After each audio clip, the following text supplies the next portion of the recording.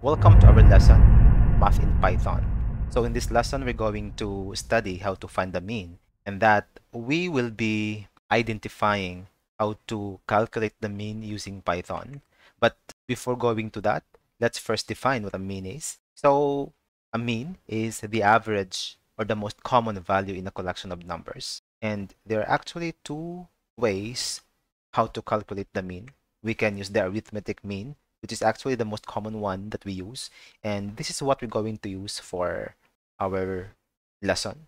And the other way is also what we call the geometric mean.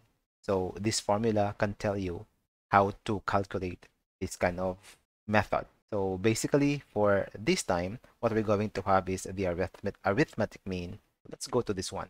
There are two things that we have to know first. These are the sum and the length. So what is this sum? Sum is actually, of course, you know that it's the sum total of the entries in this list. So we have here, for example, a variable a, and then we have here the list of numbers assigned to this variable.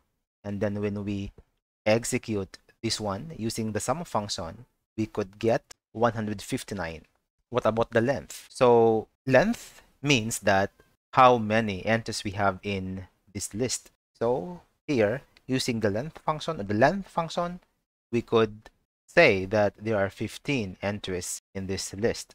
Because we already have understood how to identify the sum and the length, now let's go to this one. First and foremost, what we have to do is we're going to define the function. So in this case, our function name is calculate mean, and then we have assigned here the argument numbers. So numbers here is actually the list of numbers. Then here we have sum num, which is the sum of these numbers here, and then the list num, which is the length of the list numbers here. Now, what we do here is that we calculate the mean, and how we do that. So basically, it's very basic, is we just divide the sum by the list num, or the number of entries in the list, and then we return the mean.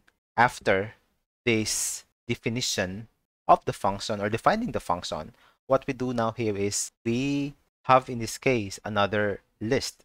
So in this case, as you could see, we have a list that contains real numbers here. And what we do here is that we then calculate the mean, wherein we call this calculate mean function, and we use this list income here as our argument. And then of course we get the len of the list income. And with that, we can now print this. And because we want the result to be in whole number without any decimal places, we use here round. And then let's execute this one. And this will give us 706. With this, we can say that the average income of 13 persons is 706. The mean actually gives us as a summary of a certain situation. However, mean is not enough to give us the real story or even the behind scene of a certain situation. So in our future lessons, we're going to have more discussions about any other ways on how to summarize a certain story. Do you want to know more about this channel? Just click these cards. We do have a lot of free data science courses for free, like Machine Learning Essentials, Deep Learning Mathematics, and a lot more. Here, you can always learn an upskill for free.